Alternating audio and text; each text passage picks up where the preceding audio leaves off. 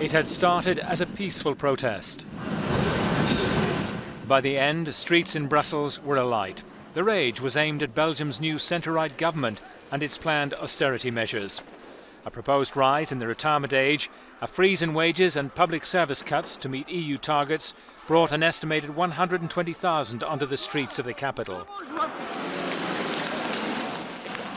In what was one of Belgium's biggest labour demonstrations since World War II, cobblestones and smoke flares were hurled at police, who responded with water cannon and pepper spray.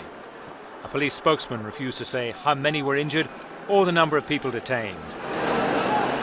One media source said at least 14 were injured. Police eventually cleared the area with a charge late on Thursday afternoon.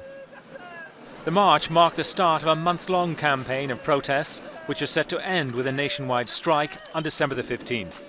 The government has opened talks with trade union leaders.